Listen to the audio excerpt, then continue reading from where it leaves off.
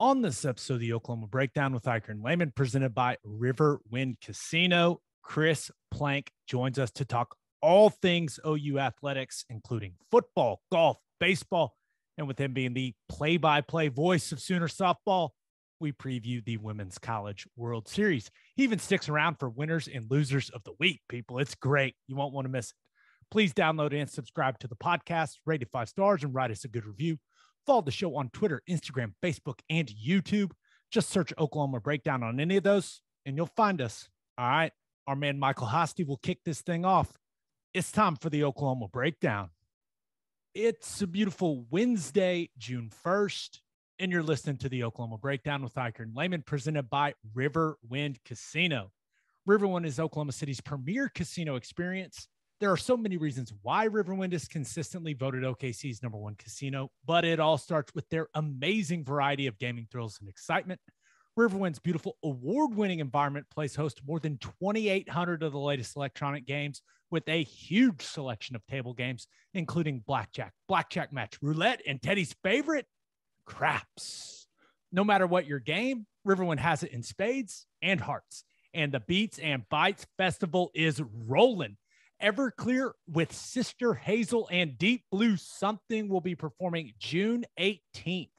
It's $5 general admission, and kids under 12 get in free. There'll be a ton of food trucks, and there'll be all kinds of things for the kiddos to do, including face painting and an inflatable obstacle course. To buy tickets, visit riverwind.com. Riverwind Casino, simply the best. Now, we're recording this on Tuesday night, because we all got some stuff going on Wednesday morning and Wednesday night. But, Teddy, it's been a long time coming. I know it. I'm stoked. This is what I'm going to call the Chris Plank guest appearance episode. Plankster. Let's go. How we just, okay, we're all about full disclosure here on this podcast. And the truth is, boys, I am operating on some dicey internet out in California. So got that internet out there. I want to forewarn people there could be a couple rough patches in this podcast, but I swear I tried my best. I'm currently running a 100-foot Cat 6 cable from a router in a garage up into this room that I'm in. Like, I'm trying my best, people. So I'm sorry if there's some bumpy moments, but Plank, all of this OU stuff was coming together all at once. And Teddy and I were talking about, there's only one man to bring on to talk about it all with. And that is you, sir. I'm blessed. Hashtag blessed. And by the way, the best part of all of this is imagining Gabe in wine country, beautiful Napa. And Ted, the first thing he's worried about is the internet connection. People, you do not understand the commitment to this podcast. True story, when we went to Dallas 2 years ago, whenever I called the Cotton Bowl, and you, me, and Cootie all rode down together, right? Our first stop was the hotel. And I'm like, Gabe's been in there for a while because he was dropping things off. What was he doing? Checking the internet connection for the post game.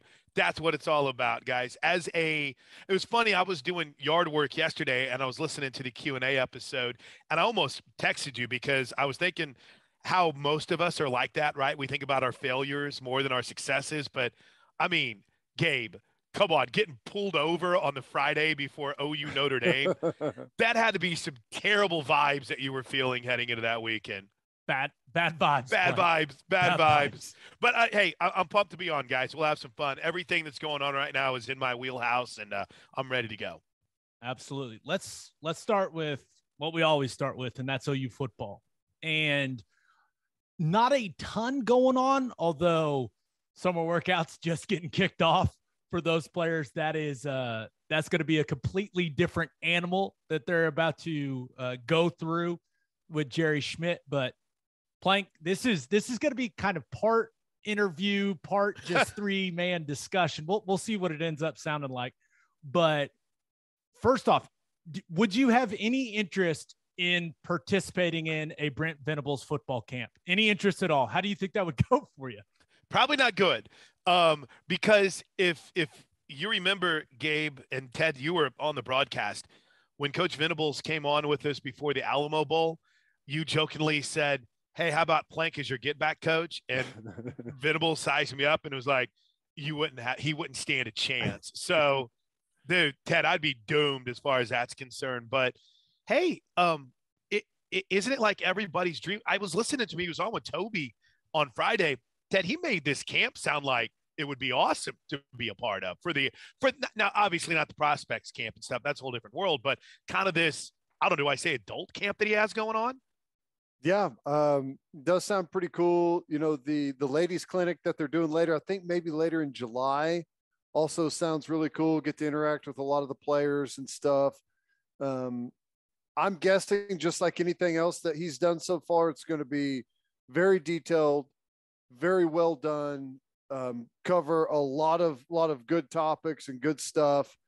And they've been on top of absolutely everything. And I think it took them a while to announce some of these things and when they were going to be, just because they wanted to make sure that they had everything right. And, you know, just hearing him talk about it sounds like it's going to be really cool.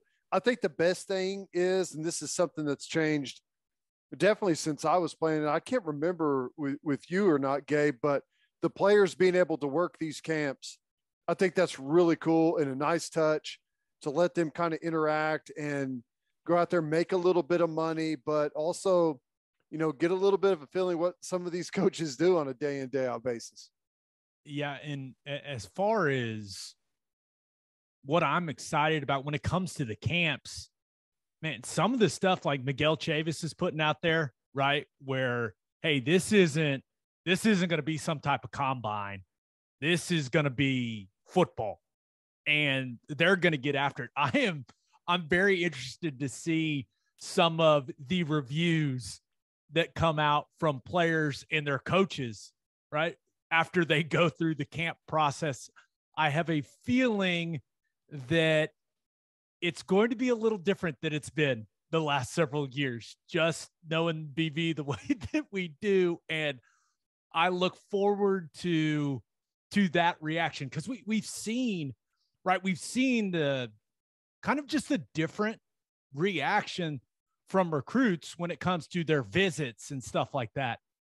I think the reaction from the players that participate in camp could be rather different than what we've seen in the recent past as well. And I look forward to seeing how some of those guys feel after they go through it.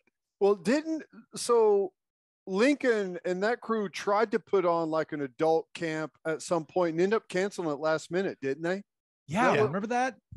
Yeah, I don't know why. I don't remember any of the details, but I knew that they were trying to do it, and for whatever reason, it never came to fruition. I don't know if they didn't have the interest they thought they were going to, or what exactly it was.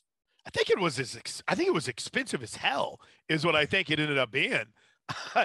Because I remember looking into it and hearing a few people talk about it. It's like, oh, okay, and maybe I think did COVID hit about the time that they were trying to do that?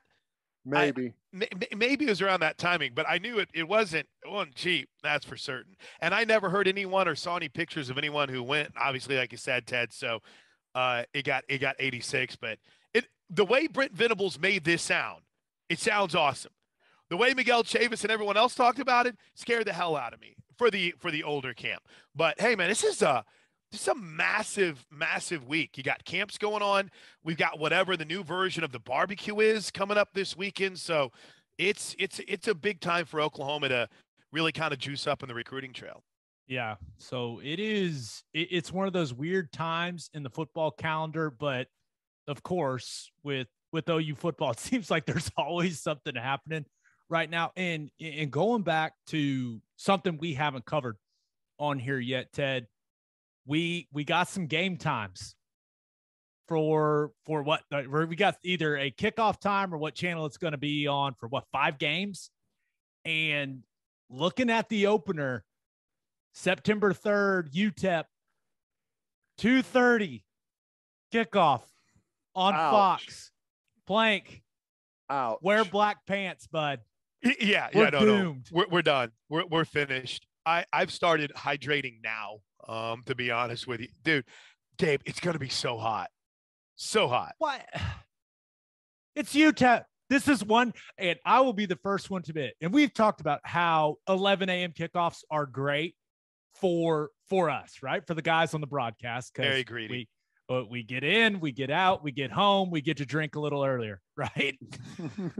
2:30 for UTEP. I know the fans are gonna be like, "This is great," but that second half, it's gonna be brutal, absolutely brutal. I will say this though, I saw it, and I was excited. As bad as it's gonna suck for me and Plank being out there on the sideline when it's 5 o'clock beating down on us in that second half. I was really happy for the fan base because I do think, even though it's UTEP, that the opener is going to be special, right? Brent Venables' first game as head coach is going to be special, and the fan base is going to show out. So when I saw that, while it wasn't great for me personally, I'm glad that the fan base will get the opportunity to get a little more lubed up, boys, for Brent Venables' debut as a head football coach at OU. My first game at OU was against UTEP, and I think it was like a 6 o'clock kick, and it was like 108 degrees that day. It was absolutely brutal. Hey, bud, how about we don't talk about that, okay? That all I'm saying is it didn't matter if it was as hot as the surface of the sun that day. It was awesome. I had so much damn fun. It was cool. So the point is, like you're saying, the fans are going to be amped up. It's going to be hot. Maybe it's not. You never know what's going to happen, but I don't think it's going to matter except for you and Plank. You and Plank, it will matter. Nobody else. Everyone else will be locked in. Plank, the worst part about it for us is, like, the players. Everyone's like, "Oh man, they're going to have to hydrate." Listen, they train all summer in the heat for these situations. Like, their bodies are accustomed to it. And they've got someone following them around with the water bottle nonstop, right? We don't. It's gonna be rough, man. It is. It is. My idea of being out in the heat right now is laying on a deck chair by my pool, right? And their idea is running sprints and getting ready. So, yeah, it's going to be hot. But I've learned this, and I've learned this from listening to Teddy a lot on his radio show. And I say this with peace and love. People are going to Grinch regardless of what time it starts. I mean, if it's 2:30, like, it's too hot. If it's 6 o'clock, it's too late. I got to go home. If it's 11 a.m., 11 a.m. kick. So I'm excited that there's football, right? And it gives us something to talk about. And I know we've got other start times. I'm excited that some games that we thought might be midweek games aren't anymore. There's a lot of things that came out as far as kick times that I was pretty pumped about as a Sooner fan. So week 2 versus Kent State, that one is going to be the debut of the new partnership between Sooner Vision and ESPN Plus, right? That is no longer the pay-per-view game, which I think a lot of fans are very, very excited about. Now, I will say this: if you're an OU fan and you don't have ESPN Plus, I'm telling you, just go ahead and bite the bullet. Go ahead and buy that thing. You're going to need it in the future. It's just the reality we're living in, people. And do the bundle with Hulu and Disney Plus and ESPN Plus. You're probably getting the most bang for your buck that way. But Kent State, I honestly, and I know it was up to the networks, and Fox probably looked at that UTEP game and said a lot of people are interested in how OU is going to look in their first game under Venables. But I really wish, just from a getting subscribers to ESPN Plus, because us three, I mean, we're going to be all those shows we normally do are going to be on ESPN Plus now. I want people to watch those. And I feel like if the opener would have been on ESPN Plus, that would have been a little better for exposure. You know what I mean, Ted? Yeah, that makes sense.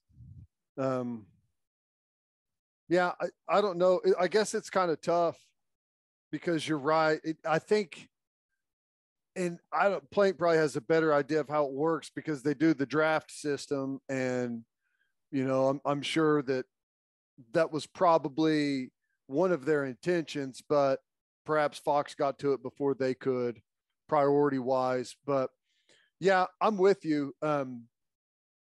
But you never know. Something could happen week 1 that has everyone amped up about week 2. You never know how things are going to unfold. And if I know anything about OU fans, they're going to find a way to watch. So there'll probably be some eyeballs on that Kent State game, which Kent State has had a really good offense the last several years. They've been like top 5 offensively in college football several years in a row. So maybe taking a step back this year, but there'll be some interest in that one as well, I think. And gosh, I got to imagine it's not 100% by any means, but there's already a massive percentage of our fan base has to have ESPN Plus, right? Sure. I think so. Hey, and by the way, I wish this game was on the road against Kent State, just so Toby would have to say, "Welcome to Dick's Stadium." DIX, by the way, I'm not turning this thing blue. Here's what's interesting to me. You talk about ESPN Plus. Gabe, you and I have talked about this a lot on our Sirius XM show, Big 12 Today 375. What is the future of like Sooner Vision and the Longhorn Network?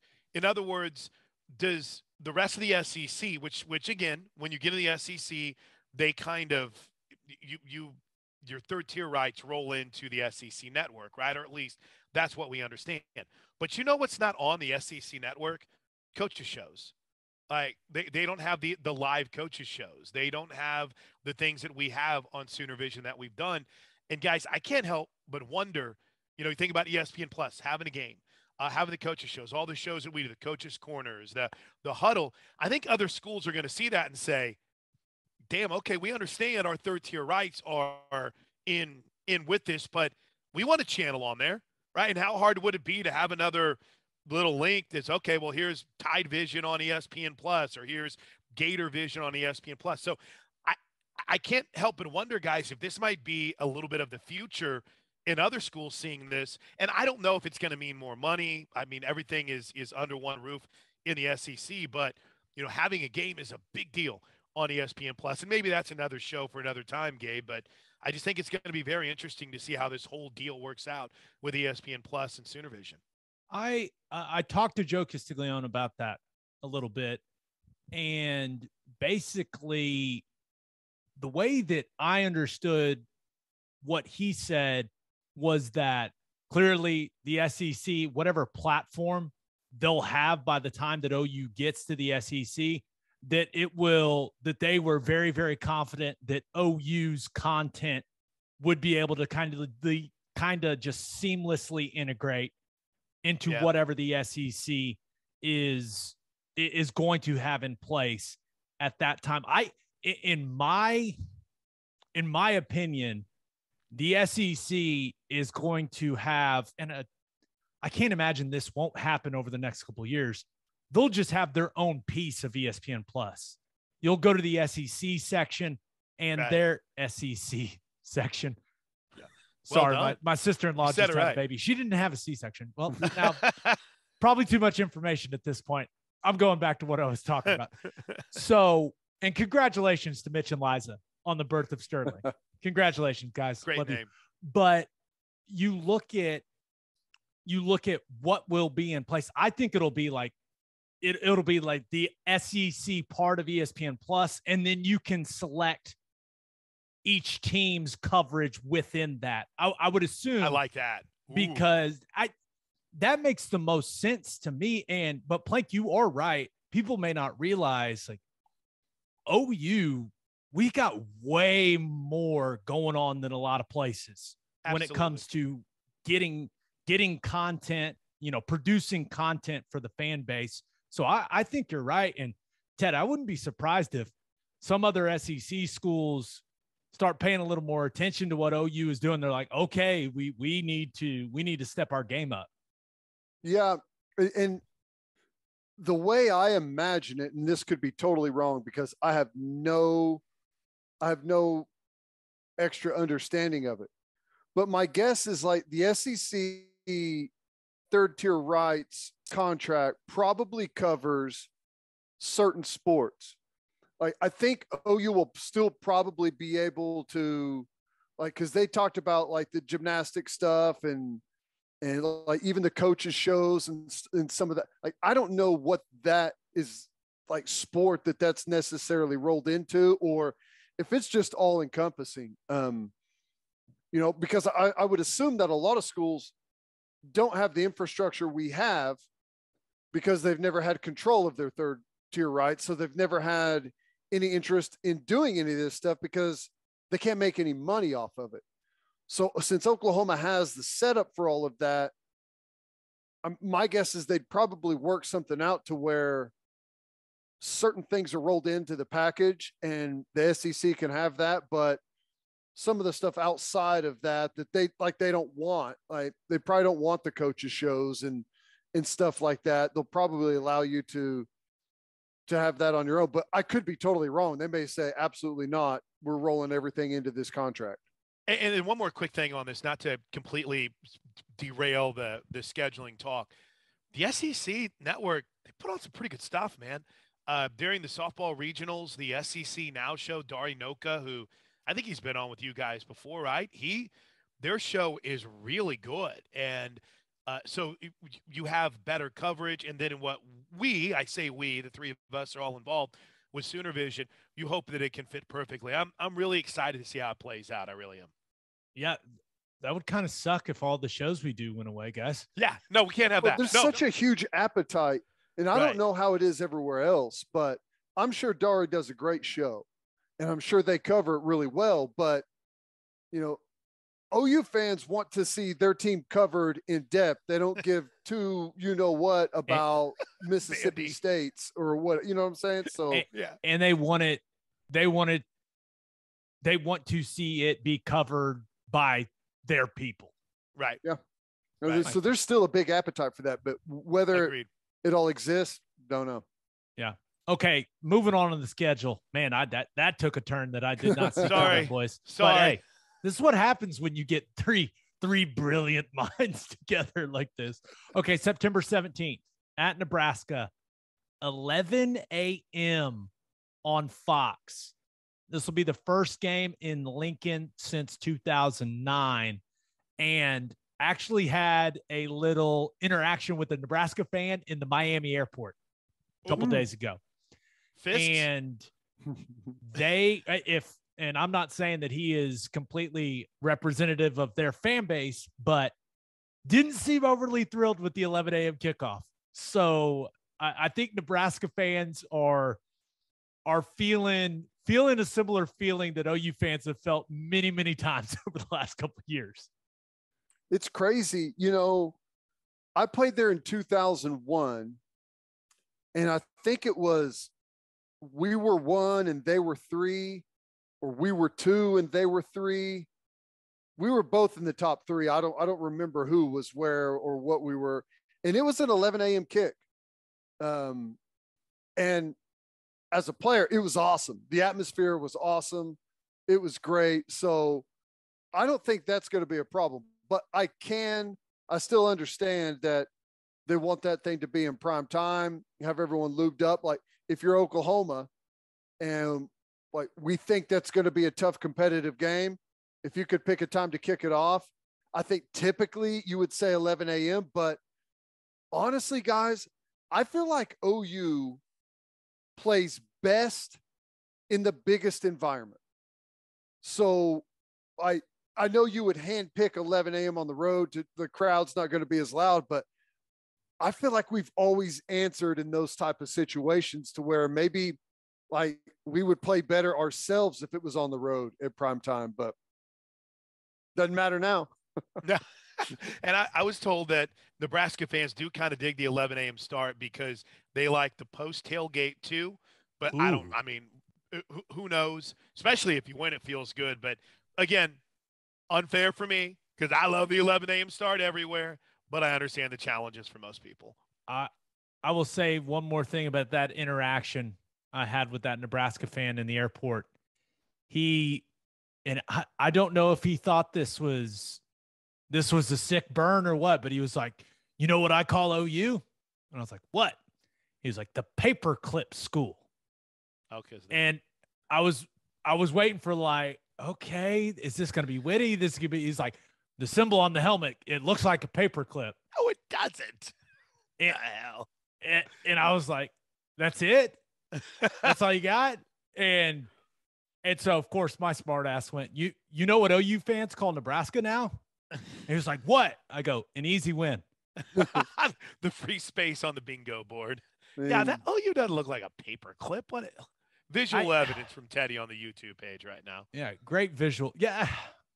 I mean, I don't know. That's what he said. I thought he was going to hit me with something really, really good, but I got hit with paperclip school. We're doing pretty damn good if that's all you can come up with. That's right. Paperclip school. Yeah. Okay. OU Texas, October 8th on ABC, which is where it should be always and forever. Kick time to be determined. Why do they even do this to us? Why do they give us hope that it's, and first of all, I hated seeing that. We've talked about it. We love the 11 a.m. kick. Don't mess with it. I love it. I love it for that game. Don't mess with it. But I did play in one that kicked off at like, it was like 1:30 or 2, or it was such a random time and it was so hot and miserable. Now we won, but it was gross. But I don't even know. Well, why are they playing with our emotions, guys? We all know it's going to be at 11 a.m. Come on. It's going to be 11 a.m. I know that fans hate it that are going to the game, but the problem is the 11 a.m. games rate like crazy because everyone in the country is up, gearing up, whether they're at a tailgate or at the bar or at their house with, for a watch party for a game later that day that they've got. Those games rate like crazy. So they're going to continue to throw good stuff there. Just how it is. Yeah, it's big noon kick for a reason, right? Because Fox feels like it's found something. I mean, look, they're putting their number one pick of a game this year was Alabama, Texas. And they're putting that at 11 a.m.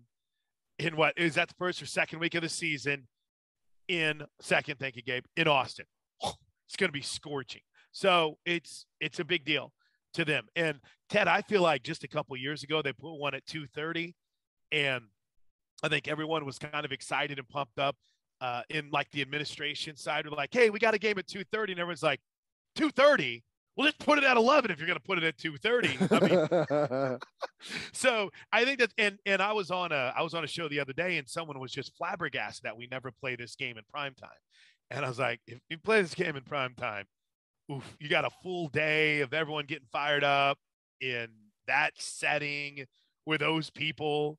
OU and Texas fans coming together. It's just, I don't know if that'll ever happen, peeps. No way. And I don't even know.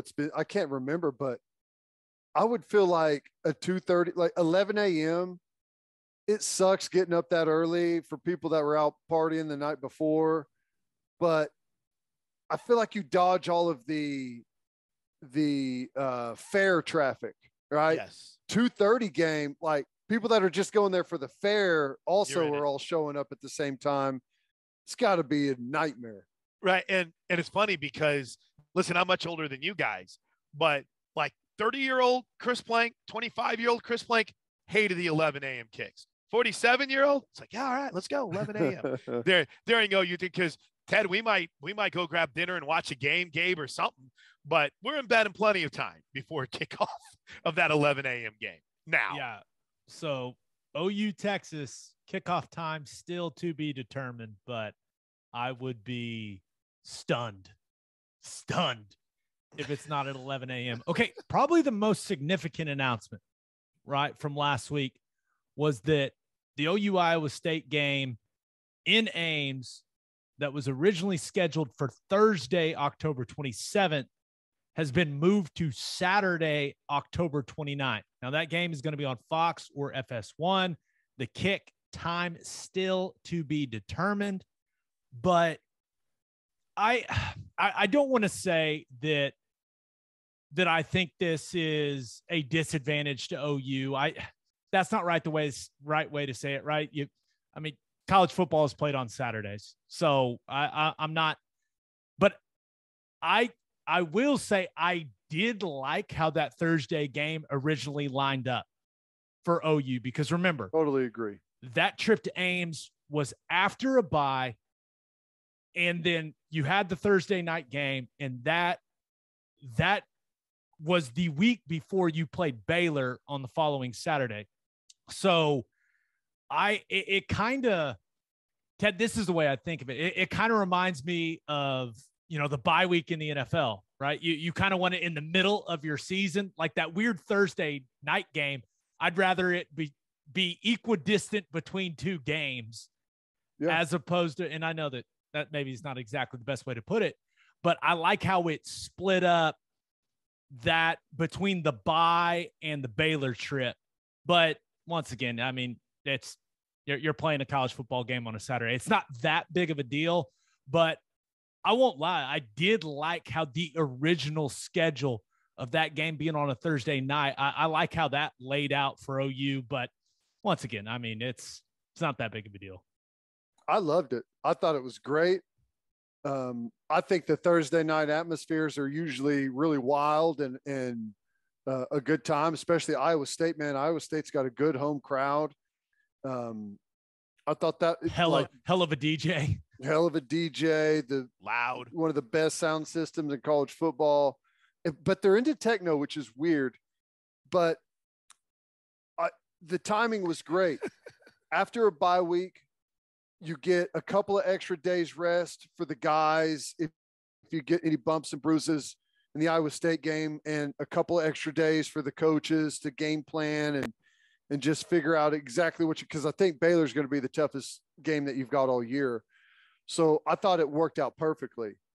Now, the biggest disappointment was selfishly, it was going to be 2 weekends off in a row, right? For us, which is, huge. I'm glad you said it because the thing was, and we all look at the world through, our lens, right? Right. And I was looking at it going, wait. I would have 2 Friday and Saturdays off in a row. Crazy, right? Oh, it would have been incredible. Amazing. When I saw this schedule change, dude, I was heartbroken. I know. And I know I thought you guys would be excited. I thought you'd be pumped about it. Plank, we're selfish. It's all about us, man. No, but yes. I understand. It's way better for OU fans, right, that are trying to make that road trip, which there'll be a much bigger presence, I assume, of people in crimson and cream. But yeah, as far as how it affects our lives, don't love it. Yeah. My question is, what precipitated the change? Like, why did they change it? Was this because I'm guessing since it was scheduled there, this was already a selected game by one of the networks. Is there a change in mind? Do they think Iowa State's going to be better or worse, or is there something else going on that Thursday that we don't know about? It seemed really strange that they changed it. I have not got an answer on that, and I've been bugging people. I looked at the schedule. There's no other games on that Thursday night. Someone had theorized that like Tampa Bay was playing on. I'm like, listen, they don't look at the NFL schedule. The college, they don't care about it. Tell that to the Sugar Bowl, Plank. Right, that's a good point. Well, here's the thing. If that's the case, and you've got a big NFL game on Thursday night, I guarantee you your game would rate better. You've already got a captive audience, and people are going to flip around. Like when there's football fans sitting there watching an NFL game and there's something else happening, another, decent college football game, people are going to watch that as well. I mean, good point. Rarely, unless it's like your team, if we're talking about the general football fans out there, rarely are you just going to stay totally locked in on one game if there's 2 good games going on. I will accept the date change, but I don't love it. I'm just going to say I don't love it. I don't love it. Okay, we'll note your protest. This is our official protest to move it back to Thursday so that we can get 2 free weekends in a row. Oh, we're the worst. Okay. We're going to do something that we have never done in the history of this podcast. One of the guests is going to read an ad read. It has never happened. And that's because I love this place. Loves travel stops. Now, hold on. You got to do the butt first thing. Oh, that's right. I'm sorry. I screwed it up. Go ahead, Gabe. My bad. No. Is it me? You are the guest. You will do. So say something like, we're going to talk a little OU golf. And then this would be the most professional way to do it. We got softball coming up. We got baseball coming up. Golf today. But first, Love's Travel Stops. Let me tell you people something. When you road trip, there's only one place to stop, and that's Love's Travel Stops. Look, I downloaded the handy dandy app. I'd never done it before. Why? Well, because I had a crappy old phone and didn't have the storage. It's incredible to download the app. And there's over 600 locations in 41 states offering 24-hour access to clean and safe places. Like when we're going to Dallas, I got my stops on 35. There's the Love's Travel Stops that's right before you get to Denton, right? Right in that Denton area. It's got a Godfather's Pizza in it. You got the one that's on the other side of the road. If you want to stop, you're going the other way. Love's Travel Stops, fresh food, all the snacks you want, and my personal favorite, not just Gabe's, Java Amore with the peach rings. You got to get the coffee with the peach rings. That's extra energy, extra juice. Now, Ted likes the sour gummies, but the peach rings, you can never go wrong. They've expanded their mobile-to-go zone, and you can grab any of that stuff there, including their hot dogs. Make sure you download that Love's Connect app that I was just talking about. The Love's Connect app also includes a route planner and store locator. When you see that red heart on the highway, stop in and say hi at Love's Travel Stops. For a full list of what Love's has to offer, visit loves.com. Love's Travel Stop, the heart of the highway. It was good, but you didn't sing the Java Amore like Gabe does. That's right. I got to. There's some of the stuff in here that's trademarked, and listen, I can't afford to have to get trademarked by Gabe on singing his Java Amore. That's for certain. Tremendous. Opolis Clothing is the exclusive home for all of our Oklahoma Breakdown merchandise. If you want to live your life in buttery soft comfort, go to opolisclothing.com. That's OPOLIS clothing.com. Use our promo code TED, TED, for 10% off your entire order. You still get a discount on all the OU and OKC Thunder gear as well. That's opolisclothing.com. Use promo code TED for 10% off. Buttery soft and 10% off. And make sure you send your kids to Bishop McGinnis Catholic High School. Bishop McGinnis Catholic High School has a long tradition of educational excellence. With a 12-to-1 student-to-teacher ratio, no student is overlooked. Bishop McGinnis's college prep curriculum offers 22 AP courses. There are numerous clubs and organizations for students to join, and as a proud member of the OSSAA, there are 14 sports offered. If you want to provide the best possible educational and spiritual development for your children, contact Bishop McGinnis Catholic High School or visit bmchs.org. Remember, financial aid is available. Plank, let's talk some OU golf. Did you watch today? Are you all in? I was traveling, but I caught everything I could off Twitter. And just, by the way, OU Golf's Twitter was doing way better than the Golf Channel at showing the suspenseful matchups. But losing the national quarterfinals to Arizona State out at Grayhawk in Scottsdale. Now, remember, this is a team under Coach Hibble that they were the Big 12 champions. And then, you get to the NCAA championships and just come up a little short. The Sun Devils got him, Ted. Yeah. And it was crazy, a back and forth match, and comes down to the last hole. And who was it? Just drains a big time par putt to win the hole and send it to an extended playoff. And man, on the next hole, just both guys played it outstanding. And the kid from ASU drains it, was about a 12, 14 footer, and just toilet bowls into the hole to make birdie. And we had a good look at it from probably 7-8 feet. Just couldn't get it to drop. No margin for error. Give it up to Arizona State, man. They played really, really well. It's tough, but man, with losing as many guys as they did last year, and being able to bounce right back and do what they did this year. They're not going anywhere. They're going to be right back at it next year with the chance to win it all again. Stephen Campbell Jr. That was a nails putt that he made. And I know Patrick Welch, it threw me off because he hits cross-handed. I've never seen it before in my life. He has his right hand on top, so I've got to go to the course. Have you ever tried it? I'm going to try it whenever I go tomorrow. Be careful. You almost dislocate your shoulder whenever you try it. It's the weirdest thing ever.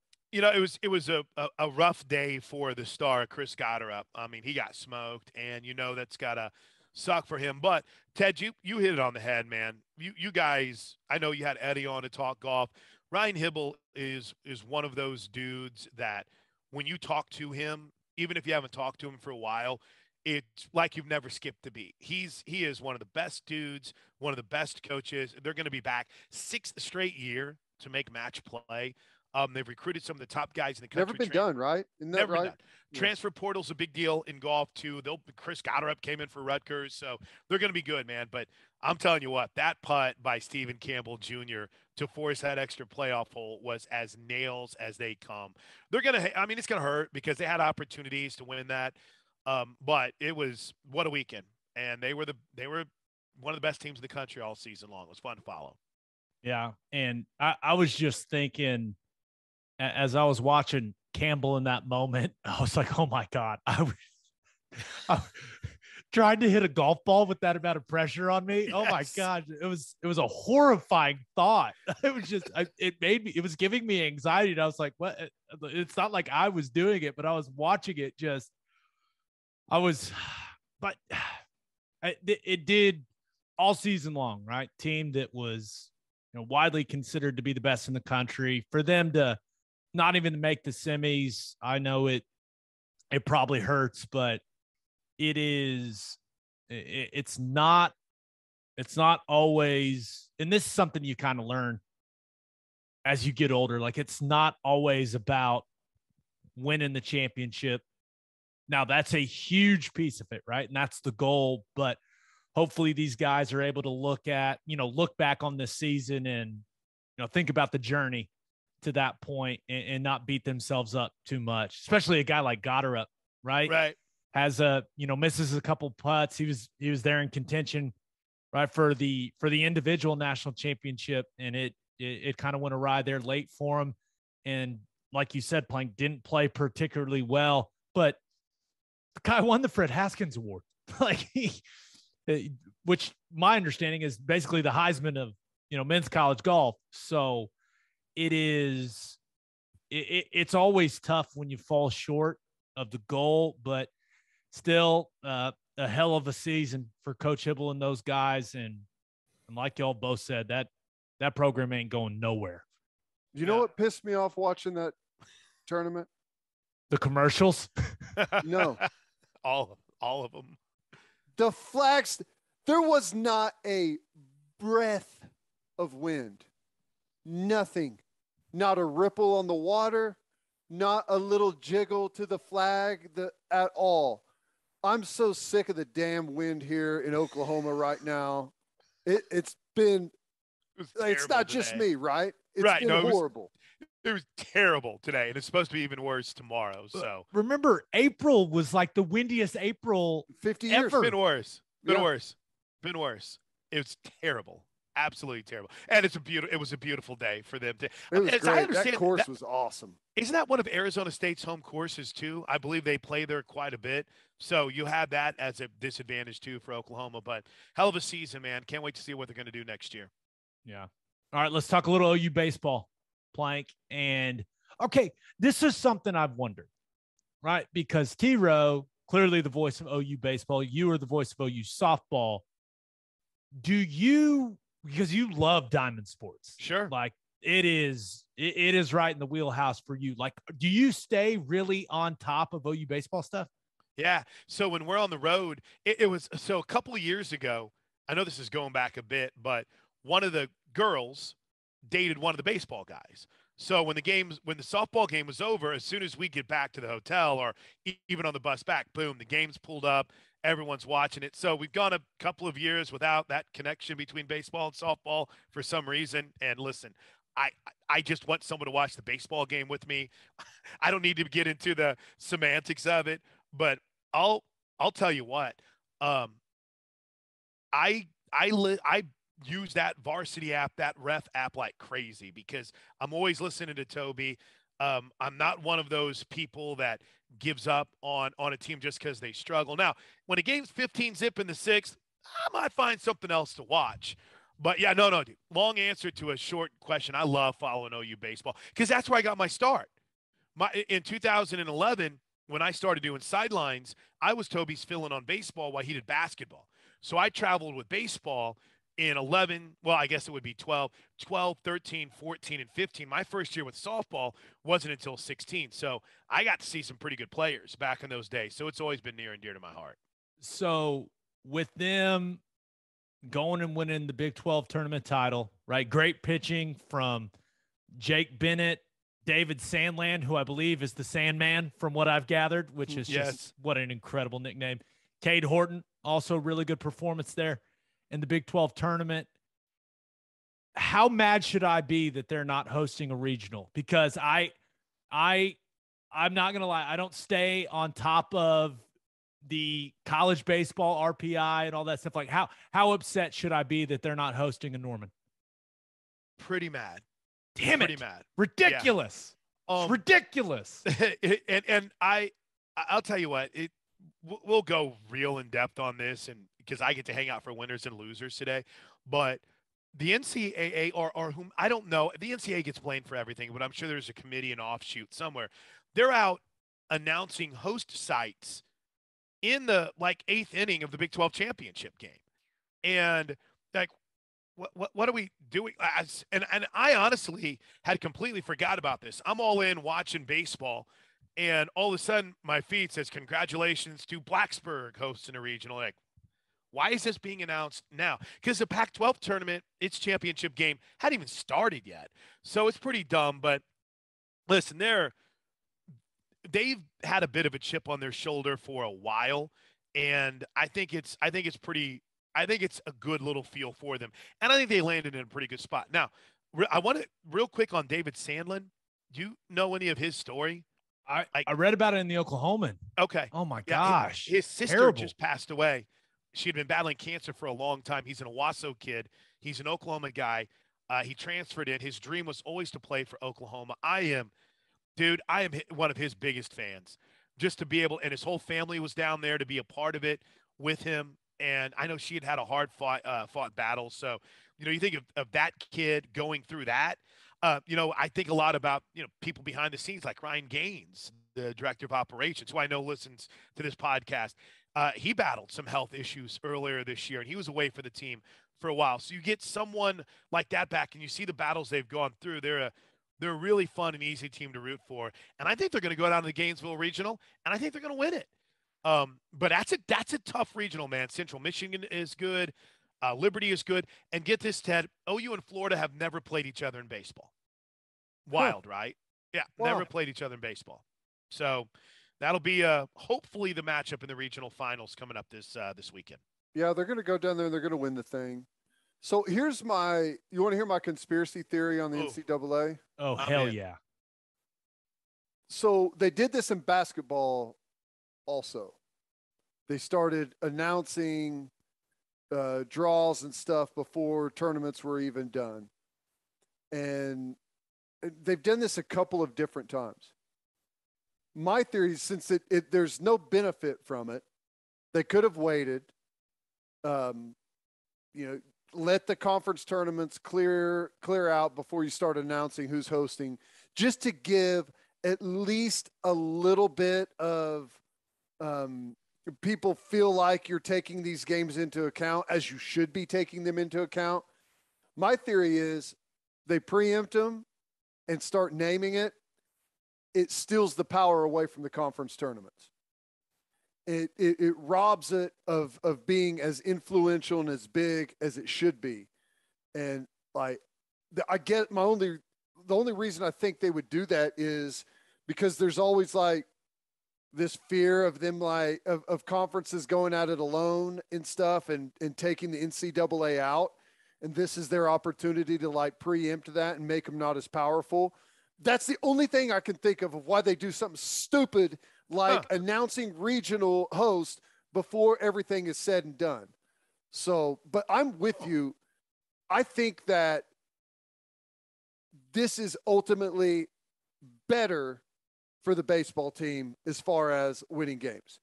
When you accomplish something that hasn't been done in a long time, a decade since they've won this many conference games and performed this well or had a chance to host a regional. Like, if you host a regional, everyone's going to be patting you on the back and telling you what a great job you've done. And it's like we're playing with house money at this point. We've earned it. Everything else is just, money in the bank. And that's not the attitude that they need to be rolling in with. They need to be rolling in, like Plank said, they got a chip on their shoulder. They've been playing angry. I think this just fuels the fire. And when you got a hot team, you do whatever you can to keep that fire rolling. I think after I had time to cool off and, just realize that it doesn't matter what the NCAA is always going to do stupid stuff. It's just going to be how they roll. I'm actually now, even though it would have been cool, I think this is better for the team.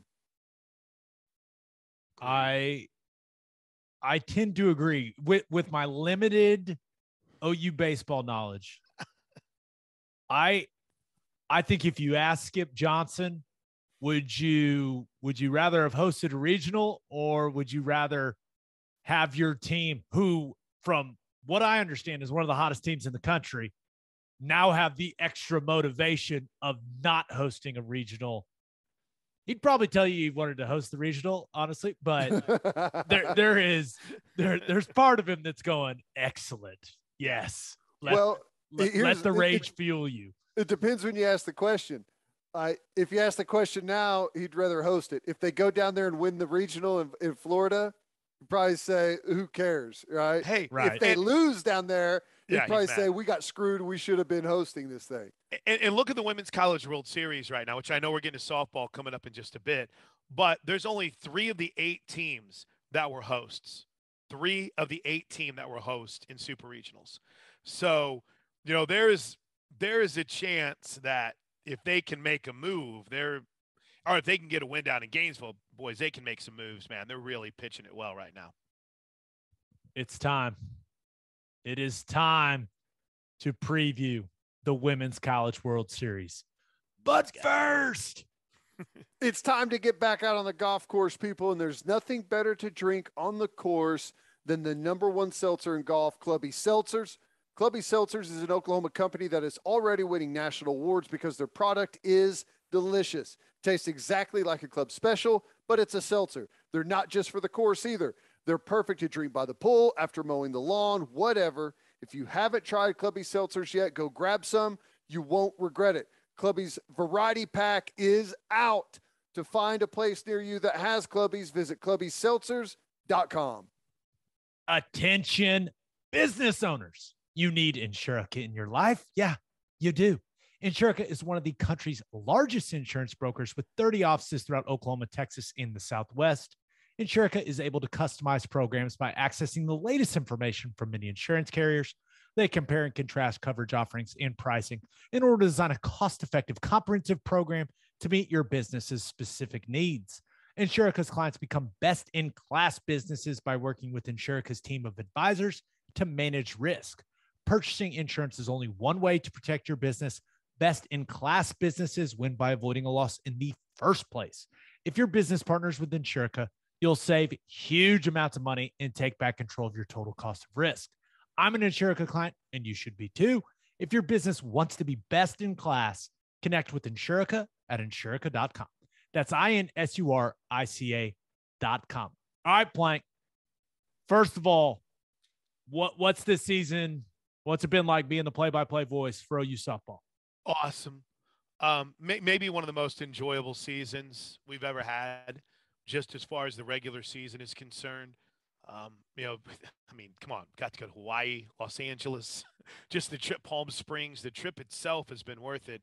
But, and everything that's happened, you know, you had a record break that many thought would never be broken. It happened in Jocelyn's hometown. You had this freshman that's got the confidence and swagger of a Conor McGregor out there stalking the circle and winning. I mean, as we tape this, we just found out that Jossie's a two-time National Player of the Year, and Jordy makes it back-to-back years, and Oklahoma has the Freshman of the Year on their squad. And by the way, speaking of numbers, they get it next year too. Yeah, with the freshman, the pitcher deal that's coming in from, you know, off the top of my head, I don't know where she's coming in from, but she's the number one recruit in the country and the number one pitcher in the country. They're loaded, man, and they're just, when you're around a team that's good and knows they're good and is cocky and arrogant about it, it can suck. But they're good. They know they're good, and they're good kids. I guess I can say that because they're my kids' age. But they're a really fun group to be around, Gabe. And Patty makes it fun. She's, you know, obviously the best at what she's doing right now.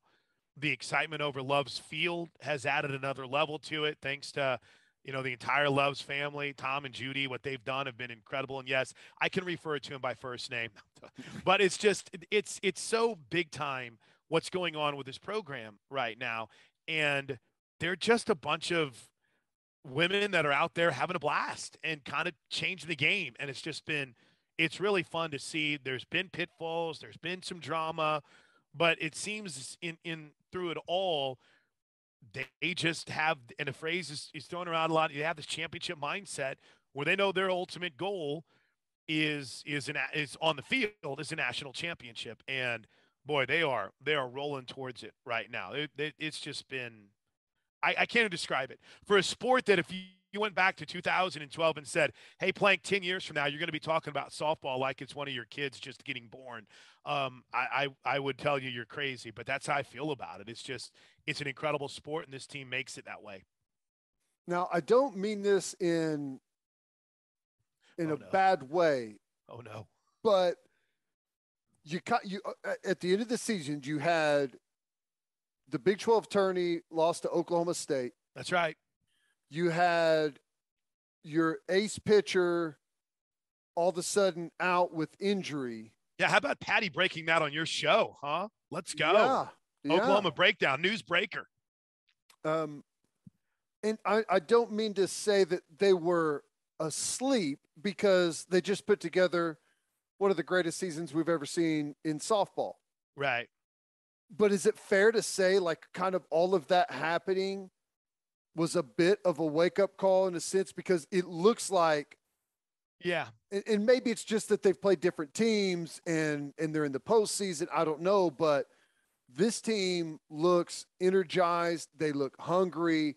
They look like they're on a mission again, kind of like what we saw early in the season. And, you know, seasons will have their peaks and valleys throughout, but I don't know. They're awake and they're playing some of their best ball of the entire year right at this moment. So the Texas loss, I think, woke them up, because they beat them back-to-back games. I think run ruled them in one of them too. I mean, beat the snot out of them. And the Texas, and this was a lesson they didn't learn against Baylor, right? Where you beat them twice and then a pitcher adjusts, and they didn't adjust and should have lost that Baylor third game, right? There was a dropped ball in foul territory that would have been the third out, and then they come back and win. Haley Dulcini came out on that Saturday. It was a Thursday, Friday, Saturday series, and just threw a gem. And I think they learned about adjusting. And I mean, Gabe, you and I have talked to Kenny Gajewski a lot on our Sirius XM show, and he's done a great job at Oklahoma State. And so when I say this, it's no disrespect. Just like I think if Oklahoma State doesn't have an injury, I don't know if they lose a game outside of Oklahoma the rest of their season. They probably don't lose to Iowa State if she's 100% healthy. But if Oklahoma has Jordy Ball, I don't know if they lose in the Big 12 tournament, because, bro, that affected that team.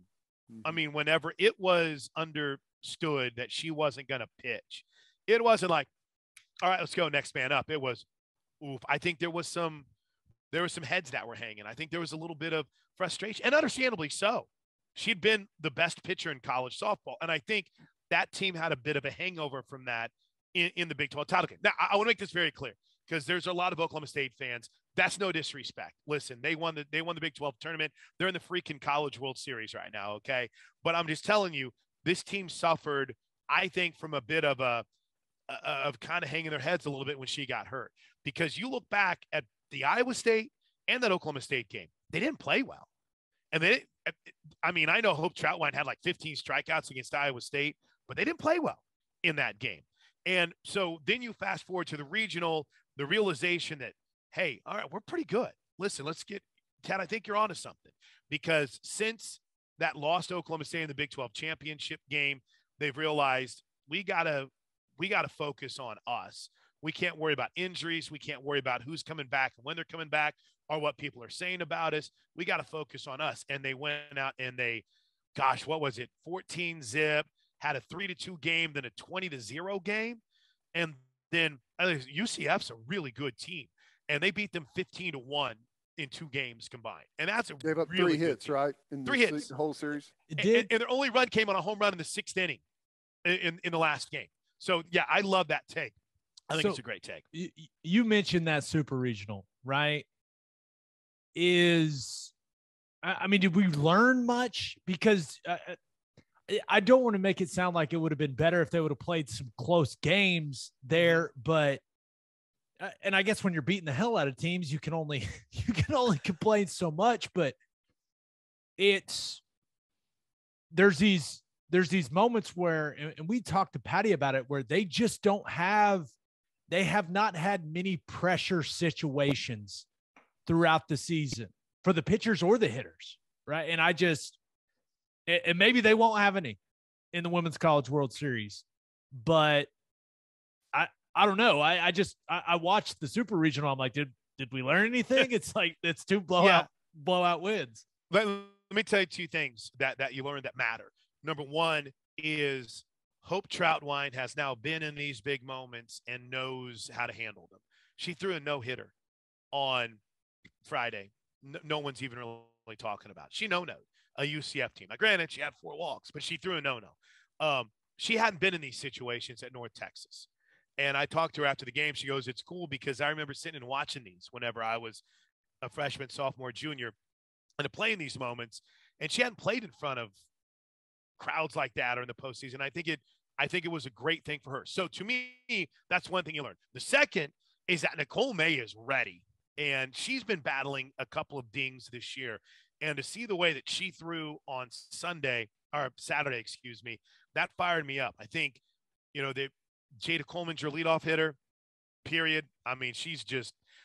She nearly started a brawl in that game in the 6th inning after a walk. That's just how fiery, maybe it was the 5th. That's how fiery she is. And it's just, there's things you can take away even in the blowout. And one of those is they've got their leadoff situation figured out, not that it was ever a problem. And you've got confidence now, that whole team does, that if for some reason Jordy can't go, you know what you've got in Hope Troutwine and Nicole May, and you're going to be okay. Well, here we are. We're in the World Series, and I feel like the field is a little down, and maybe this is just a ignorant football player's take, but it feels like the field is a little down, and I honestly believe this looks like a collision course for the Oklahoma schools to be in the finals against one another. Am I missing something? No, you're not. Here's the only thing that can stop that. If we can get past Northwestern.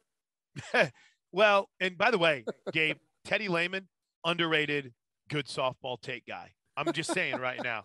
I'm every so often, Ted, what'd you correct me on earlier this year? Run rules. You corrected me on run rules. Something to do with the Tennessee game. Yeah. No, it was one of the 3 teams that hadn't run ruled them. Yeah, because I was like, isn't it 2? And Ted's texting me to correct me. I'm like, look at Teddy Lehman, softball guy. You have 3 teams that come in unranked. I told you guys earlier, only 3 teams that hosted their regional are currently playing: Oklahoma State, and UCLA. That's unheard of. That doesn't happen in this sport, okay? Oklahoma as the 1 seed has the hell bracket. I mean, let's just face it, because you got to deal with Danielle Williams and Northwestern, whom, by the way, they played in the Super Regional in 2019. In Sid Romero's senior season, that's who they beat to go to the Women's College World Series. And oh, by the way, Danielle Williams pitched in that series. She threw 400 pitches in the 3 games in the Super Regional this week in like 25 innings. It's incredible. So you got a really good pitcher in Northwestern and the Wildcats coming in. And their pitching coach, Michelle Gascoigne, pitched at Oklahoma. So she knows Coach Gasso's mindset, mansion, all that stuff.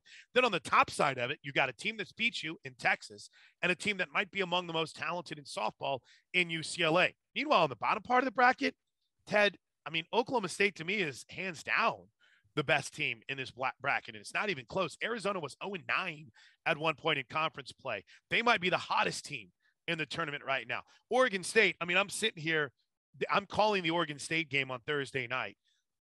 I just starting my homework. I don't know how they're here. It's one of those where like they got smoked by Tennessee in the first game of the Knoxville Regional when they played each other.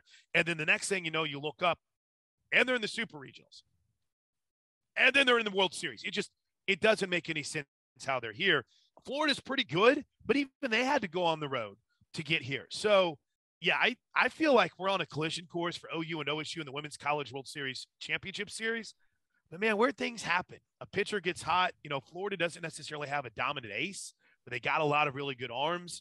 You know, listen, I don't want Oklahoma taking that scenic route again, but a lot like what happened to him last year with Odyssey Alexander.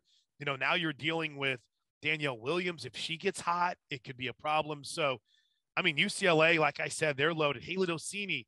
I mean, Texas got smoked in their first game against Arkansas and won 2 games. So it is as unpredictable as we've had outside of, hey, Oklahoma's the best team, but anything can happen here. I mean, that's kind of been the mantra so far of this postseason. And as easy as it seems to say Oklahoma's going to play Oklahoma State, I mean, I wouldn't be surprised if it's Oklahoma, Florida, for goodness sakes, in the championship series come Wednesday, Thursday, and Friday of next week either.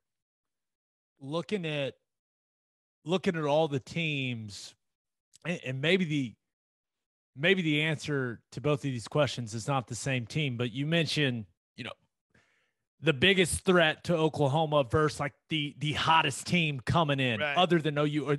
Is that Oklahoma State, or do you think there's a team maybe that's a little hotter than Oklahoma State that could be a bigger threat to OU in this tournament, or do you think it's the Cowgirls? I think you're getting the matchup of the they biggest still go threat. by Cowgirls, right? Cowgirls, correct. Okay, you're right. Yeah. You're right. To me, didn't want to get canceled. If I were to create, good point.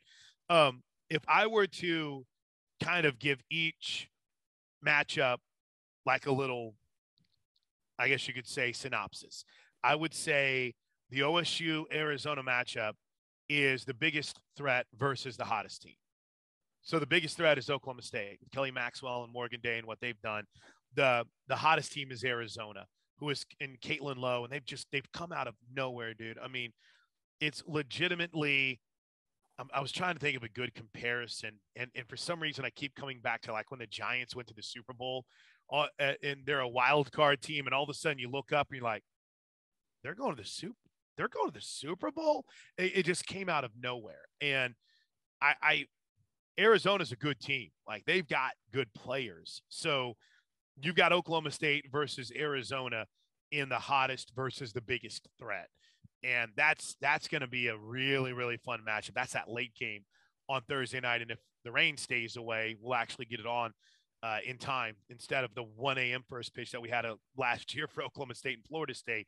But yeah, there's your hottest team versus the biggest threat. Arizona's on fire. I have no idea how they got here. The 2 Pac-12, 2 of the 3 Pac-12 teams are a great example of that. Have no idea how Oregon State's here. Cannot figure out what Arizona did to get out of Missouri and then to find themselves getting out of Mississippi State like they did this week. And it's just wild. Absolutely wild. Okay. The big question everyone keeps asking, what is the latest on Jordy Ball? How's the progression? I mean, we heard Coach Gasso say last week she's thrown some bullpen sessions. What do you expect? So while we've been doing this, because for some reason I cannot stay off my phone tonight. I'm looking at all the pictures, and like I see this one of Jordy Ball. I don't know how well it's going across. I'm like, ooh, her right arm is up. So it's good. It's around the shoulder of this other person. I'm like, I'll watch it. I'm like, ooh, her right arm's holding the Crystal Trophy for Freshman of the Year. Here's what I know and what I think about Jordy. There was no way she was ever going to pitch the Big 12 tournament because she got hurt in the Bedlam series that week before. So that was out. There was a very, very small chance she could throw in the regionals. That was wiped out right away. Before the super regionals, she started to throw a little bit and started doing so to where she wanted to go a little bit harder than the athletic trainers and the doctors wanted her to. So to me, I mean, Ted, you know what kind of workout warrior she is. She's a freak. She is just an athletic freak. And so they had a calm down, slow down. We got a plan here for you. And the plan, I think, all along had been, if we can get to the World Series, she could be ready to go. Now, there is a massive amount of pain tolerance that she has to deal with this injury. And I think Coach talked about that on your show a couple weeks ago. And I don't know what that feels like, what that torque, what that spin, what that velocity looks like right now. But if she can go, it's not one of those situations where I know some people are like, well, then maybe they bring her in relief to no. If she can go, she goes, right? I mean, and that's not a knock on Nicole May or Hope Troutwine at all, but she is the best pitcher in college softball. And if you have her able and ready and willing, she's going to go. But again, they want to be careful, right? This is still someone who's just a true freshman. And you've won 5 straight games in the postseason, 5 straight period without her being available. So to have her swagger back in the dugout, to have her attitude back is big. But Ted, I would put it, because we're all about percentages when reporting on big stories in Oklahoma, right? I would say that there's a 70% chance right now that she's pitching in the Women's College World Series come Thursday night. I really think that. Plank, I'm going to make you make a prediction here. If you had to pick one player that will be the MVP of the Women's College World Series, who you pick? Grace Lyons. Grace Lyons. 20 home runs this year. They've got gold gloves this year in softball. And probably by the time that this drops, the gold glove winners will be announced.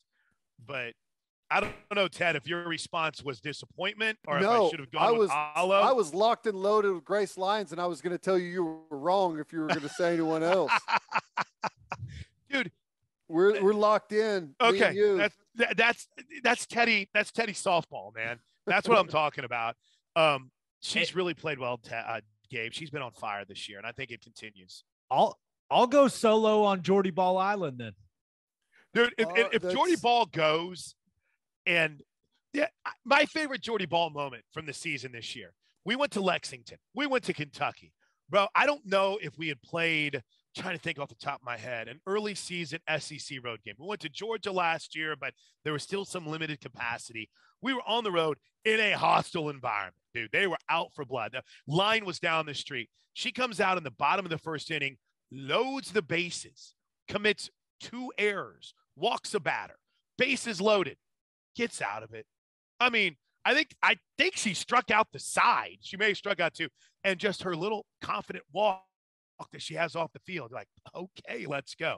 Because if she goes out and she does anything similar to that, Gabe, it's going to capture the attention of everyone. And it becomes a bigger story because, hey, she's overcoming the injury to her arm and she's battled through everything. It's not a bad pick at all. It's not a bad pick at all. And how about for a non-Oklahoma player? Yeah, no? I picked the best pitcher in college softball. I feel pretty good about it, guys. Thanks. Smart pick. I'll go bottom of the bracket. I'll say a Kelly Maxwell, because if Oklahoma State's going to make a run, she's got to be good. She's got to be great. She's got to be elite. So if you're asking me to go with the non-OU person, I'll stick in the state and go with Maxwell. But for Oklahoma, man, the way Grace Lyons is playing, she's a vacuum at shortstop. And she's coming back next year. So you got another year of Grace Lyons at shortstop, which is going to be fun. You guys ready for some birthday shout outs? You in on this, Plank? I'm in. Let's go. I got the list. Okay. Happy 3rd birthday to Alexander Faulkner. Oh, boy. Oh, man. Happy 6th birthday to Nikias Kai Hamilton. Great Dude, nickname. I think you nailed that. You nailed that. Kai. Happy birthday. Happy 23rd to Cole Robbins, who probably got the biggest dud shout out because he got his birthday right on the Oklahoma Breakdown. It's by Plank, and it's not by Teddy and Gabe. Sorry, Cole. Happy birthday. Happy 26th birthday to Blake Lemons. Happy 40th birthday to Lindsay Perez. It's the 42nd birthday for Brian with the Y Marshall. Happy birthday to Cynthia Barnes. Congratulations to Ethan and Sarah Winter on the birth of Ivy Elizabeth Winter. Ooh, great name. Happy birthday to Joelle Prail. No age given on this one, though. Huh. I'm going with Joel, not Joel. It's not Joel Embiid. It's Joel. Prail, P-R-A-L-L-E. Praille? Probably. Prail. Prail. Prowl. Ooh, prowl. Prawl? Works for me. We hit it with one of those. Happy 4th wedding anniversary. This is so stupid sometimes. I'm so sorry. Happy 4th wedding anniversary to Philip and Maggie Capps. Happy 25th wedding anniversary to Rick and Leslie Staggs. As always, Plank, kick us off. Who do you have as your winner of the week? I went with the Big 12 as my winner of the week. Now, it has not been a long time that the Big 12 has spent in the winner's circle, unfortunately, with the loss of OU and Texas. But in diamond sports, they had a hell of a season. You have 7 teams that play softball in the Big 12, which seems crazy, but that's it. 7. 3 of them made the postseason. All 3 of them are going to the Women's College World Series. Big time. And if you want to add like a UCF, they made it to the Super Regional since they're going to be here. And in diamond sports, I mean, come on. You've got 2 schools that are hosting, 3 schools that are hosting, excuse me. You got Oklahoma and Texas. Texas Tech have done incredible things so far this season. Hate to see that West Virginia got left out. Kansas and Baylor are making coaching changes. So big ups to the Big 12 because they're winners in diamond sports this year. And who knows, they may come away with 2 national champions in both softball and baseball. That'd be wild. That would be awesome. That really would be. I mean, you could have, I don't know, maybe getting way ahead of ourselves here, but you could definitely in softball have an all Big 12 final, and who knows in baseball. Who do you have as your loser of the week? Oh, that's right. With your winner loser. Listen, I understand. And you're the guest, so you got to go first, you know? Sorry. I understand the NCAA takes a lot of grief, and we already teed off on the baseball regionals, but how are you not going to have gear there for a team to celebrate whenever they actually won? Everyone had hats. Almost everyone had a ticket. More on that in a second. But when Texas beat Arkansas to advance to the Women's College World Series, no hats, no shirts, no celebration. Everyone else had them. It's funny because it's Texas. I know. Here's the funny part of this, though, because Oklahoma didn't get its ticket. They send you this ticket that you take a picture with that you've seen. So Jake Scroggins, the equipment manager for Oklahoma, just happened to have the ticket from last year. So that picture you see with Oklahoma holding up the ticket, it hadn't arrived in time for them to actually have that new. Now they got the hats here, a little bit small for my big melon head, but it was pretty wild to see Texas advance to the Women's College World Series for the first time in a minute, but not have the proper gear to celebrate. And I'll pose this to you. If they had the hats and they had the Arkansas logo on them, wouldn't you still want them just as a point of pride to basically say, like, Gabe, Teddy has a pair of Texas workout shorts that he got from Roy Williams because he beat him 4 times. Wears them with pride because he beat him. You have that Arkansas hat you wear. I have a weird story like that. I wasn't playing, but I was on the team, right, with the New Orleans Saints, and we had just lost, but I think Carolina also lost that day, so we ended up winning the NFC South because they lost too.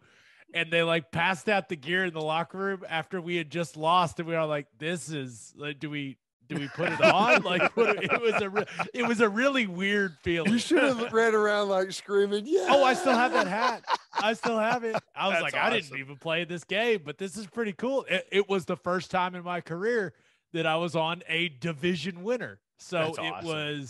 I was like, I am taking this hat and I'm taking this shirt, and y'all are never getting it back. I don't care that we just lost. I didn't play. Who cares? NCAA sucks though. Just come prepared, please. Please, can they? Let them have their gear. They act like it's the first year they've done this stuff. It's amazing. Yep. Not the first rodeo. They've had a lot to deal with. Okay. They have. And they're losing. All they've issues been losing. they've created on their own. All right. Yeah. No one's feeling bad for them. All right, Ted, who do you have as your winner of the week? Well, first I have to give a shout out.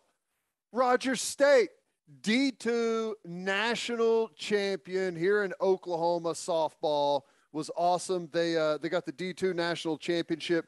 They beat Cal State in Dominguez Hills.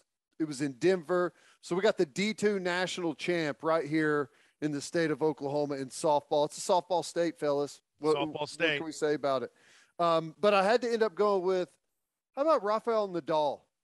Unbelievable. Knocks off Djokovic in the quarterfinals. Number one Djokovic.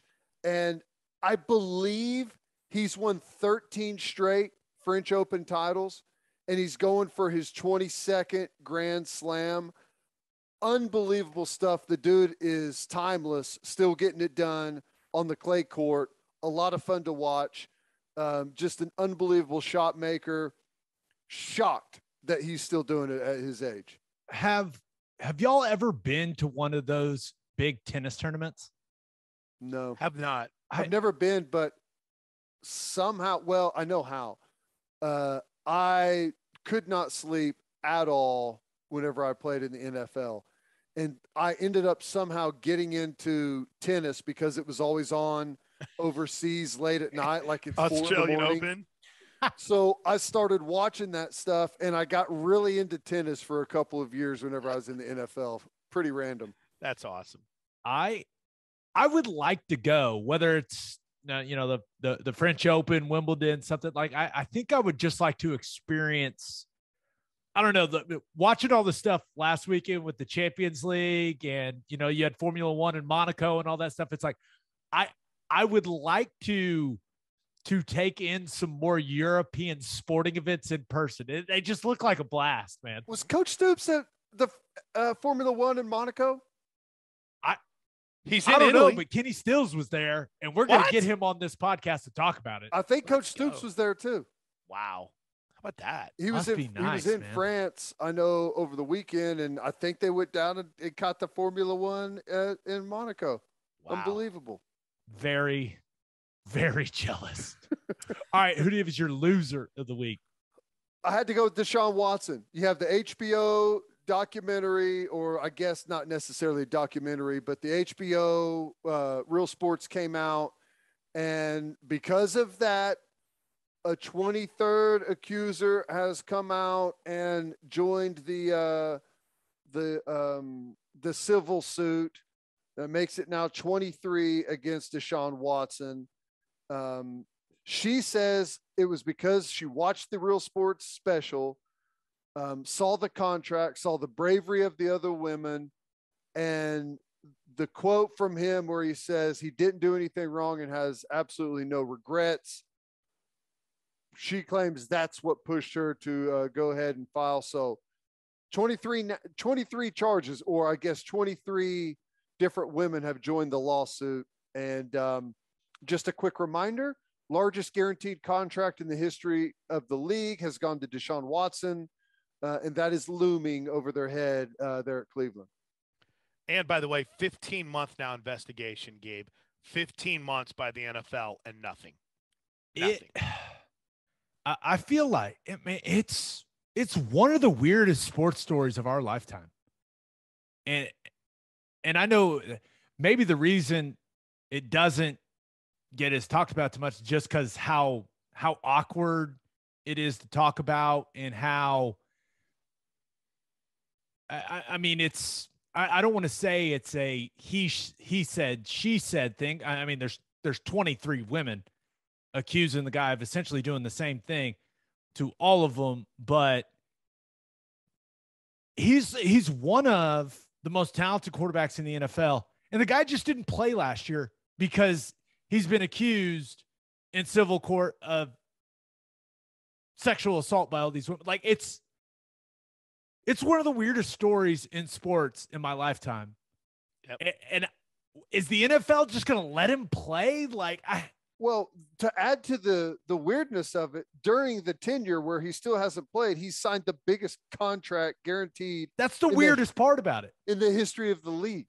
The least surprising part of it is that it came from the Cleveland Browns. No doubt. That's the least surprising part. Absolutely. But here's the thing too. Go ahead, Gabe. Sorry. No, I mean, it's just, I am so curious to see what the NFL does. Like, is he really going to just trot out there week one with all this going on? Like, looks like it. That's just so hard for me to believe. And imagine being one of those women if he just, not only did he get that contract, if he just trots out there week one, I don't know, man. I will not be rooting for Deshaun Watson. I know that. Here's the thing. A couple of different grand juries refused to pursue charges. That doesn't mean that nothing illegal took place. Right. Exactly. It means that they don't believe there's enough evidence to convict him. Right. I think we can all agree. Like, I don't know. I wasn't there. Thank God. But I don't know what the standard for pressing charges is, and I don't even, know the standard for what the civil, standard is there. I don't know that, but I think we can all agree that something very bad went on, right? Agreed. I mean, at a minimum. Ted, you and I both know when you're in the NFL, you find your body maintenance people, right? Yep. And maybe if you're, living part-time in another city in the off season, you have one there. You've got one, where you're playing the season. Some guys, they've got a person that they'll fly in everywhere. Yeah. Fly everywhere. So you're talking 2, maybe 3 people. I mean, this guy was going to how many different massage therapists, and you got 23 of them now saying he did the same weird stuff. I find my guys to root for in the NFL, and it's usually, the OU guys or guys that I've played with, guys that I know somehow. I will not be rooting for Deshaun Watson ever again. I know you are innocent until you're proven guilty. I understand that, but it's too weird for me, man. I mean, it's too weird for me. I can't remember if we talked about this on here or not, but did you see that the day after the HBO special aired that Stefanski was asked about it and he said, "Oh yeah, I didn't see it." How can you not see it? How can you not watch that?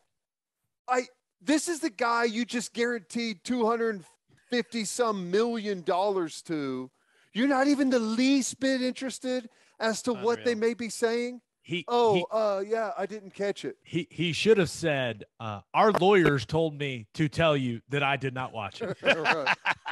Because that is what Kevin Stefanski. It's unbelievable. It's one of the. It's such a weird story. I mean, very odd. And we'll see what happens, man. But yeah, I will. As soon as he plays, he's going to play, and I don't know when it's going to be, but he's going to play. I hope the NFL media does their job and makes them answer as to why it is okay with all this pending and what we know about it, that this is going to be a representative out there on Sunday. I think that is a very, very important question that needs to continue to be asked throughout the 2022-2023 season. Agreed. Once again, it is not a right to play in the NFL. Right. You do not have the right to play in the NFL. It is a privilege that you have to earn and continue to earn. And I don't know, man. That whole thing is just gross. All right, let's finish up with my winner and loser. But first, First Fidelity Bank is a full-service financial institution based in Oklahoma with tailored solutions for all your personal and business needs. Checking accounts, saving accounts, home loans, and much more. They do it all, whether it's online banking from your computer or mobile banking from your phone. Everything is stress-free with FFB. Making mobile deposits, paying bills online, and moving money to different accounts could not be easier. First Fidelity Bank provides free ATMs worldwide, making banking convenient wherever you are. They also give back to the community. FFB donates a total of more than $500,000 to local charities and educational foundations. Make your life easier and go bank with First Fidelity Bank. Visit ffb.com for more information. And if you are a whiskey or bourbon drinker, stop what you are doing. Head to your favorite liquor store and buy some Balcones products. You got to grab some of Balcones Lineage Single Malt Whiskey. It was just voted one of the top 20 whiskeys in the world by Whiskey Advocate, and you'll be shocked by how affordable it is. Also, you got to snag some of Balcones Baby Blue Corn Whiskey. It's made from blue corn, Plank. That's the fancy corn. And that is why it has won more than 25 awards. Last but certainly not least, you got to buy some of Balcones Pot Still Bourbon. Its big flavors make it the perfect bourbon to drink year-round. In 2012, Balcones Single Malt won the Best in Glass competition, beating brands like Johnnie Walker and Macallan, and became the first American distillery to win that competition. This stuff is the real deal, people. If you love great whiskey and bourbon at a great price, then Balcones products are the only way to go. The whiskey may be made in Texas, but yes, the owners, they are from Oklahoma. To find a liquor store that has it, visit balconesdistilling.com. All right, boys, for my winner of the week, I'm going Steph Curry. Golden State Warriors back in the NBA Finals. Boston Celtics coming off back-to-back tough 7-game series, right? Boston got it done, though, in Miami there in Game 7 on Sunday night. I was in Miami during that game, and that place is – Miami's just a different world, boys. I mean, it is – whoa. I mean, just a lot going on. You should clarify, you weren't there for Game 7. I did not go to Game 7. We thought about it, checked the price of tickets, and decided, you know what? We'll not do that. We'll go do something else. But in hindsight, after the total carnage of the weekend, we probably should have just bought Game 7 tickets. We probably, that would have been the better move for sure. But you look at it, and I'm pumped for the NBA Finals. I love the NBA. Can't wait to watch this series. But Warriors are well rested coming into this thing. And the one thing that Steph Curry does not have on the resume is an NBA Finals MVP.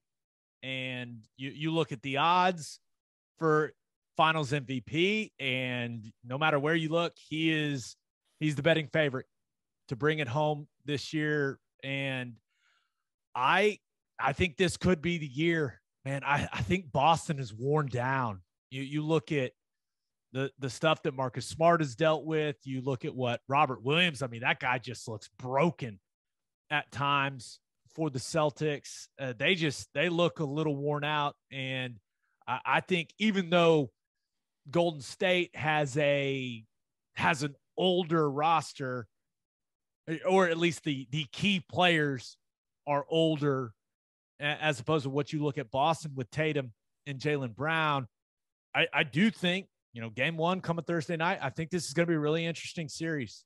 And as important as Jason Tatum and Jaylen Brown are, I feel like Marcus Smart could be the key to this whole thing for Boston. You know, his ability to make life tough on not only Steph Curry, but Klay Thompson.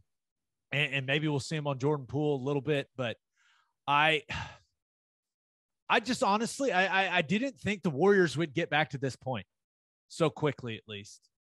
And, you know, when Kevin Durant left, especially after what happened to Klay Thompson with those two injuries, it's not like I'm rooting for the Warriors or anything, but it's impressive as hell what that franchise has done. 6 finals in 8 years. And one of those years they had the worst record in the NBA. Yeah. They missed the playoffs. Yeah. 6 finals in 8 back. years. Unreal. Unreal. Play with an Achilles and an ACL. Draymond, dude doesn't even shoot the ball anymore. But he talks a lot. Jordan Poole's been fantastic for him. The one thing that makes me a little hesitant, I'm picking the Warriors, and I think it has everything to do with them being the fresher team and the fact that they've been there before. A lot of these guys, right? The key contributors, they've been there. But one thing that is interesting, Boston, this little fun fact I saw on ESPN, the Boston Celtics, they're the only franchise that has a winning record against the Warriors since Steve Kerr took over in 2015. Now, that's a stat. Interesting. I knew you'd like that, Plank. I had that one dialed up for you. That's a stat. It's amazing to think about this Warriors team and how far they've come. I mean, you just mentioned that they're, you know, going to be the older team, which is crazy because they felt so young for so long. And, you know, like even Draymond Green has gone from being a moron sending pictures of his junk on Snapchat for the whole world to see to what at times sounds like a voice of reason over some different things in the podcaster. NBA. Yeah, he's a podcaster. He's a podcaster with a gray beard. It's wild. Steph Curry is. Let me just say, I hate Steph Curry. I cannot stand the guy. I don't like the way he walks around. I don't like the way he chews on that damn mouthpiece. Don't like anything about the guy. But he's amazing. And I don't know if in my lifetime I've ever seen a guy single-handedly change their sport as much as Steph Curry has. And it may be in any sport ever with what he's done. Now, I know what you mean. You mean by the way that it's played, right? By the way that it's played. Because I would push back now all the way down to high school. Right. The only pushback I would have on that is I don't think anyone's changed the sport more than Tiger Woods changed golf. But that's more from the how guys would train, you know, how they took care of their bodies, and then the business aspect of it. But yeah, it's hard to argue with, right? I mean, basketball, just in my lifetime, like it's changed. I mean, it's changed so much. Yeah. And it's because of Steph Curry. Yep. Like he made, like the go-to forever was having, you know, a big, and they don't even exist anymore. It's like you got to shoot the three. If you're 7 foot, you got to shoot the three, Ted. Yeah. You got to be Chet Holmgren. Plank, with you being a Lakers fan, I assume that you will be rooting against the Celtics. Is it that simple? No, I root against the Warriors. Johnny come latelys, little suddenly act like they've been some sort of mecca for the last 30 years. No, it's tough. I kind of root for both teams to lose. I don't know if that's possible. I'm going to see if I can get some odds on that. But listen, it's hard not to kind of be in awe of what Golden State has done, man. I mean, Jordan Poole was in the G League last year. Gary Payton II has been cut by like every team in the NBA, right? And he may come back. Yeah, right? He's supposed to play. Yeah. Andrew Wiggins was considered like a $25 million mistake, and Golden State is so it's hard not to, in all seriousness, respect what they've done. It's amazing. Boston has to muck it up, right? That's the only way they can. But yeah, I don't even know. Yeah, we'll see. I hate saying this, but I do think the way that the series is officiated will be a big factor. And I don't want either of these teams to win the NBA title. I don't want to watch either of these teams win, but I'm picking the Warriors because of the experience factor. And I don't want to watch the Warriors win another title, man. Warriors in 5. Warriors in 5? There's 2 storylines that come out of it. The talk. I better watch what I say. The dynasty talk with Golden State, if they're able to kind of. Were you just going to say, were you going to refer to dynasty talk as D talk? D talk. Yeah. Sorry. I caught myself rather quickly on that one. Man. I don't know. D talk. I didn't want to talk about the big D there. So there's 2 very annoying conversations, right? The dynasty conversation and then the Jason Tatum superstar, because he's already here, right? He's an all NBA player. So and I don't know what these debate shows are going to do, because there's a day off between every game, 2 days off, between every game. It took them a week to get the damn thing started. So, good luck. I will say, and Boston, I mean, if you watch a lot of NBA, you realize Boston arguably is the best defensive team. It has been the best defensive team in the league this season. But you look at the teams they've played in the playoffs, right? It was the Giannis show and then the Jimmy Butler show, right?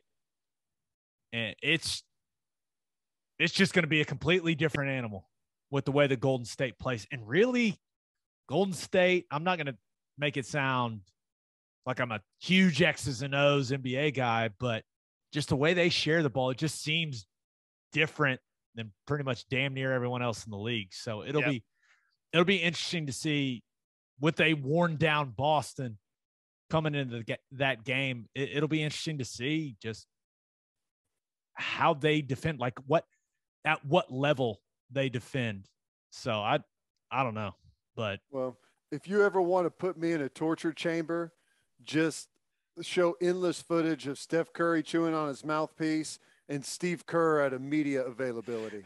Wearing his mask incorrectly. There you go. Those are the 2 things that'll just like put me over the edge. All right, for my loser of the week, I'm going with Aaron Donald, man, because he was on the I Am Athlete podcast. And if you haven't listened to that, it's very entertaining. But he just, you can't contradict yourself like this. You just can't do it. He said his goal was always to play 8 seasons, right? And I completely understand that. He talked about how important winning is. Said if he's got a real opportunity to win a Super Bowl, then it makes sense to keep playing. But there's this quote in there where he says, "It ain't about the money. It's a business at the end of the day." What? Then it is. Yes. It's, first of all, it's always about the money when you're a professional athlete. That's a big deal. It's a big deal. And what the one part about it that annoys me is in this interview on this podcast, he's like, if I don't play anymore, I'm at peace. Like with his career. Right. Listen, man, stop it. Stop giving those offensive linemen in the NFL slivers of hope that you're done playing, dude. That's mean. It's rude. Don't let them think they can breathe a sigh of relief that you're not going to be out there torturing them on Sundays. We all know you are, because the Rams are going to pay your ass. The money's going to make sense, right? It's going to make sense for you and your family. So Stop it. Stop giving these guys that play offensive line in the National Football League a false sense of hope that you're going to retire. It's mean, Aaron. Stop it. And it is a business. So yes, the money is, it may not be the only thing that matters, but it is kind of the main thing. If you're going to retire, you got to handle things the exact opposite. If you're going to retire or if you're going to continue playing, either or, you got to handle things the exact opposite way Aaron Donald's going to. If you're going to retire, you need to act like you're energized to be the greatest of all time, and you can see yourself playing 5 more years in Los Angeles. That way, you sign a contract with a ton of guaranteed money up front. You get a huge payday. You nurse a hamstring for a year, and then you retire. That's how you do it, right? If you're trying to convince them that you're going to retire, guess what they're not going to want to do? Tie a bunch of guaranteed money to the front end of a contract. It's not what you want to do. It's the wrong way to approach it. So confusing, Gabe. I have no idea what he's doing. This is the quote. Here's one of the quotes right here. If I was to play, it's just to win another Super Bowl. But at the end of the day, it's still a business, and it got to make sense to me and my family. Once again, yes, you can't say it's not about the money, but it's still a business. No, it's about being fairly compensated for your performance. And the guy is arguably the best defensive lineman in the history of football. Just say, man, they better break me off. Just say it. Like, don't give all of us former offensive linemen, like, because watching O-linemen play against him gives me anxiety still. I'm still like, oh my God. You were the Senior Bowl with them, for goodness sakes. Yes. You know what? I never want to think about it again, Plank, but I still see the man in my nightmares. No, it's like, stop it with this. I may retire. We all know he's not retiring. And like you said, Ted, if you're not going to retire, man, you're playing it all wrong. Right. This is is this some sort of reverse psychology I'm unaware of? I don't know, man, but I disagree with the way that Aaron Donald is going about it. And he probably doesn't care because he's so damn good at football. He can do whatever he wants. And that's fine, right? He's going to the Hall of Fame, even if he doesn't play another down. But I'm just really confused by some of the statements he made on that podcast. It was perplexing, to say the least. Well, he's a defensive lineman. That's true. Here's the thing, man. I totally understand if he was to say, I just won a Super Bowl. I'm healthy. I haven't had anything catastrophic happen in my life. I've made a ton of money. I've got options to go do some other things. I'm going to step away. I could understand that, but I know that's not going to happen. No. He's within the next couple of weeks will sign the biggest contract for a defensive player in the history of the NFL. That's what's going to happen. Yeah. And you got that June 1st deadline where you've had some post June 1 cuts. So teams have a little extra money. The Rams are among them. And I still laugh every time I look at that draft class because Blake Bortles was the 3rd pick in that draft. And Aaron Donald went 19th in the first round.